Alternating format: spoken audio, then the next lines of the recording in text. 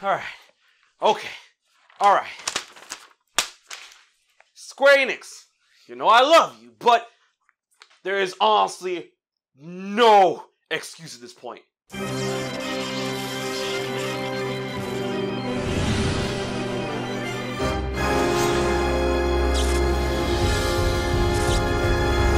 What is up, you guys? HMK once again, and if you've been living under a rock somehow, some way, we got some really cool developments when it comes to Square Enix games coming to the Nintendo Switch and coming to other platforms, which really begs the question about, you know, the Kingdom Hearts Cloud ports on Nintendo Switch, and if we can get a native port of Kingdom Hearts 1, 2, 3, all that good jazz. And I feel at this point, you know, I believe that we can.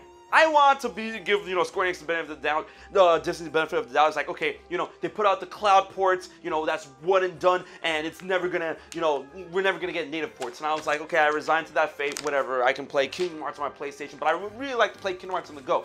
Now, if you guys haven't seen my previous videos when it comes to Kingdom Hearts on cloud on Nintendo Switch, you should definitely give it a shot. But to give you a little bit of a preface, what is cloud gaming? Cloud gaming is when you play a game off your console using the web or the cloud, as the game is stored on a cloud server far away from your console, right? And you're able to play it if you have a really good internet connection, something that a lot of people don't have. And if you're gonna do that on Nintendo Switch, that means you have to have a stable internet connection, Wi-Fi, some good-ass Wi-Fi when you want to play on the go. And if you don't, you can't. Anyways, the long and short story about that is that there are way too many variables to make it a feasible option for everybody, thereby it sucks, right? So, Nintendo had this mini party direct not too long ago, literally days ago, in which they revealed Nier Automata for the Nintendo Switch. Native, yes, and I've confirmed it time and time again with Square Enix, it is native, physical, digital, running at 1080p, 720p when undocked, 30 frames per second lock, which is fine because I know for the Nintendo Switch, it ain't as powerful as the big boys, and you have to make some commodities, all right? So I'm good with that, and you get Nintendo Switch exclusive content on Nier Automata. I haven't played the game yet, so I'm gonna give it a try for the first time ever. So don't crucify me that I haven't played the game yet. A lot of people say, oh, this game is made for you. You know, I've seen my fiance play it, so now it's my turn on Nintendo Switch, all right? So after that got announced, don't get me wrong, I'm super happy for the Nier people, but that really begs the question on what's going on with Kingdom Hearts on Nintendo Switch at this point when it comes to Kingdom Hearts 1.5, 2.5, 2.8, and yes, Kingdom Hearts 3. Now, another point that I want to make into this conversation when it comes to Square Enix's apparent willingness in order to put games on multiple platforms in multiple ways, that helps the argument that maybe, just maybe, Square Enix can indeed put out a native port for Kingdom Hearts. All of it is Final Fantasy VII Remake. This game is coming to Steam, or it came to Steam, and it was originally only on PC through the Epic Game Store. I honestly thought, okay, the game's on PC. I thought Square was gonna like, all right, one and done. If you don't like Epic Games, tough. But it's coming out to Steam. So that told me, I'm like, hey, okay, you're willing to put different versions out of the game. Well, not really different versions, but like, you know, through different means of acquisition on the PC. Epic Game Store or Steam, what have you, go for it. Right? So I'm like, okay, Square Enix is willing to do that. We already have the cloud versions of Kingdom Hearts 1.5, 2.5, 2.8, and 3. Melody and Memory is native, obviously. So why can't you make those games native? And then after seeing Nier Automata, a PlayStation 4 game that is 50 gigabytes and apparently has been down to almost 10 gigabytes in compression, then Kingdom Hearts 3 can definitely, I believe 100%, can be redeveloped or re-edited or recompressed down to the Nintendo Switch, of course with accommodations. If Kingdom Hearts 3 end up looking like Missing Link on the Switch, I'll be good for it. I'll be good with it, and I would love it. Of course, it will take time, it will take energy, it will take money, but I'm sure Disney and Square is going to be aware that Kingdom Hearts fans are ravenous in terms of buying stuff, all right? So the money is definitely there. And there is absolutely no excuse for 1.5, 2.5, and facets of 2.8 running on the Nintendo Switch natively after you're able to work the magic of Nier Automata on the Switch and indeed Dragon Quest XI S. And a lot of people like to use the argument for Persona 5 Royal, which is fair, but I mean, it's Atlas, so you can't really use that to compare it too much. But Persona 5 Royal is going to be on cart, it's going to be digital, for the Nintendo Switch, which is going to be really, really interesting. But at the same time, it runs off the Catherine engine, which is like the P1 engine. I forgot what it is.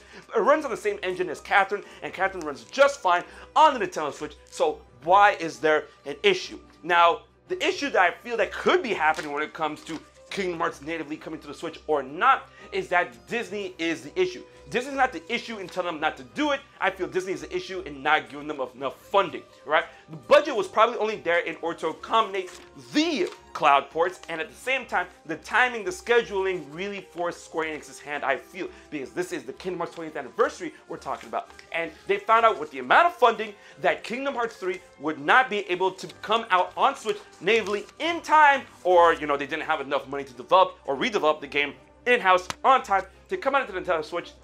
So they made the executive decision, let's make it on cloud. And in order to make all the games come out at the same time, okay, Kingdom Hearts 3 on cloud, the rest of them on cloud, it'll be fine. 20th anniversary, let's go, let's get it. Everyone's hyped, Sora and Smash, let's do this, right? But at the same time, I feel like this is something I'm really, really grateful for Square Enix and Disney for doing. Like, I'm really glad that it was Kingdom Hearts, like, part of me, that really opened up the masses of gamers' eyes on the Nintendo Switch, listening, saying, hey, we don't want cloud, no cloud, stop it. We don't want no cloud version sucks.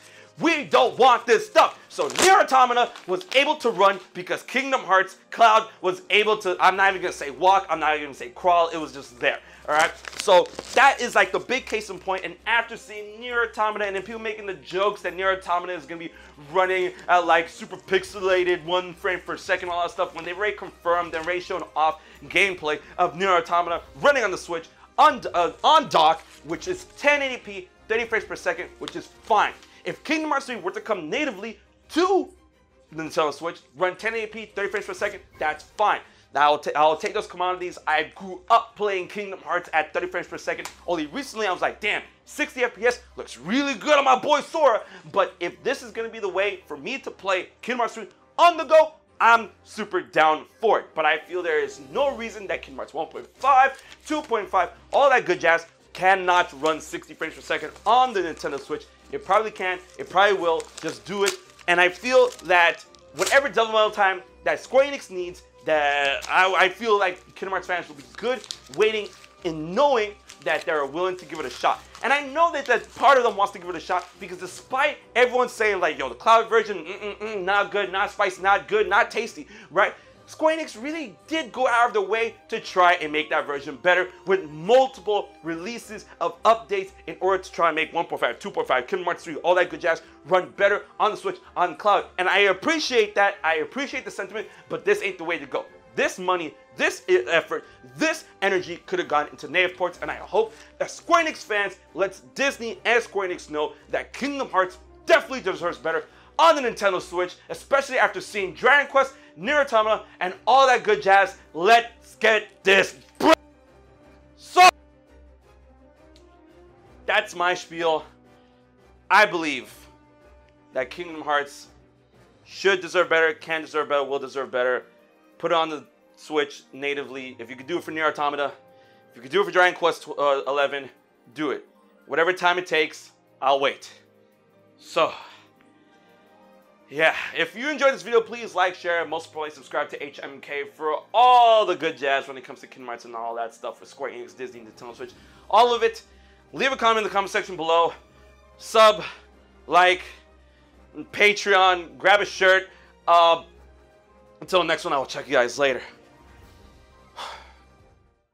So you haven't subscribed to HMK yet? Don't piss Xemnas off.